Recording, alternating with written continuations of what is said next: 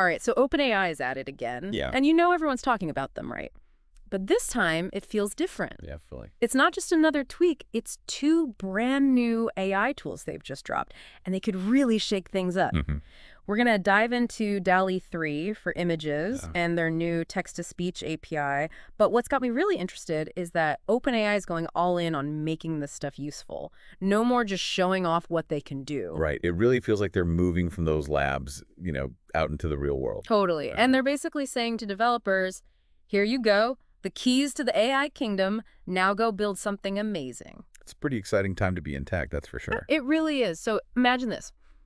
You're working on this project, could be anything, a website, whatever, and you need a really specific image, like super specific. Okay, I'm with you. Let's say you want like a fluffy cat wearing a tiny crown. A crown. Yeah, riding a unicorn on Okay. Mars. Now with DALL-E 3, you just type that in. Wow. And it just creates it for you. Like, It can do that. yeah, it understands exactly what you mean. See, and that's what's really different now. This isn't just DALL-E from a while back. It's like they've taught it to understand what you mean, not just match keywords. Right. It's using these advanced diffusion models, so it's not just grabbing parts of other pictures.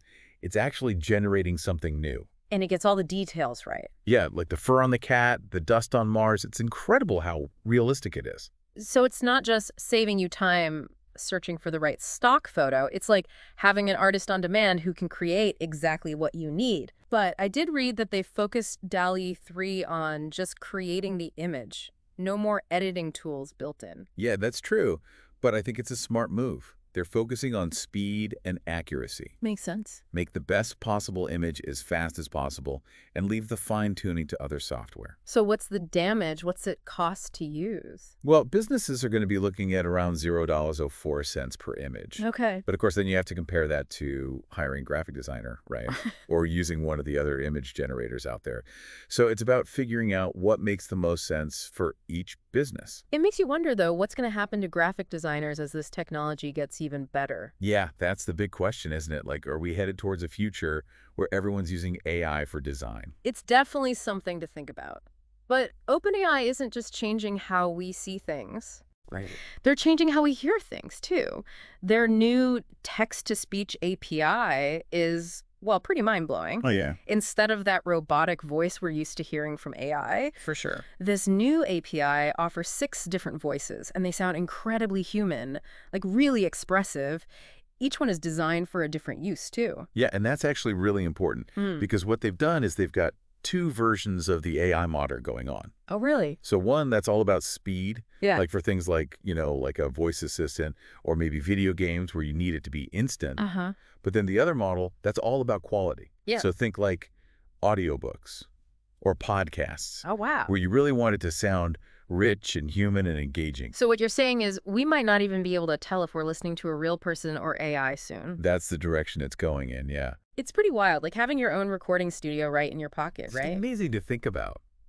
But I did read that they're still working on how the AI handles punctuation. Yeah. Like to make it sound natural. Oh, I see what you mean. Like a question mark should sound like a question, not just a weird pause, right? It's all about those little nuances that make us human, getting the AI to understand those. Exactly. But they'll get there. They're getting closer every day. But for businesses, this is a game changer. Think about it.